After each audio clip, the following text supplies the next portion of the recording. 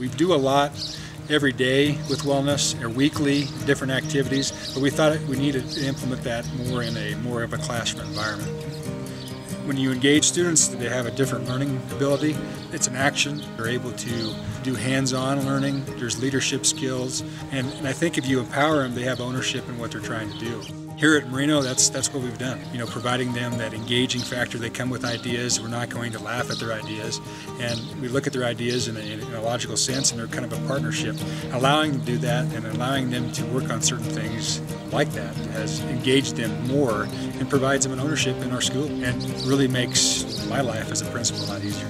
I came into the wellness program my freshman year. The staff and the students have really gotten closer together. Our students respect our staff more and our staff respects our students more. It was a really good way to bring everyone closer together.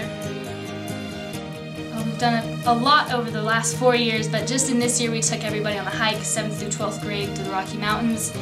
We had a couple competitions, the ABCs of physical activity, where we had 26 days. Each activity was named after a different letter of the alphabet, so they would get students just active in one way, and we always came back to class more attentive and actually ready to work. Some of the activities that we've done is the greenhouse. We came up with a proposal and business letter that showed the benefits for the greenhouse. Our goal is to plant some produce and then move those to the school cafeteria, and that will slowly, help with costs on foods and promote wellness in our school. We said we want to go on a hike. We got it done. We want to have a fit trail. Whenever we found that, we got it done. No matter what we wanted to do, no matter how crazy it seemed, they were willing to run with it. The Fit Trail is 20 stations, anywhere from stretching activities to a little bit more of a cardio workout. And that's what's amazing with the students is it was a fun activity, and I never would have thought of it. Doing that, they are now part of a team. They're part of an ownership of the school, and they want to be here every single day. What we've done is we call it academic retention strategy. We're changing our schedule and adding an academic enrichment course where we're going to have our ICAPs, our career readiness courses, and then also it gives an opportunity for our students to mentor and work with other kids in their academic studies. So I think doing that and having that physical activity throughout the day in all their classes will benefit them all around.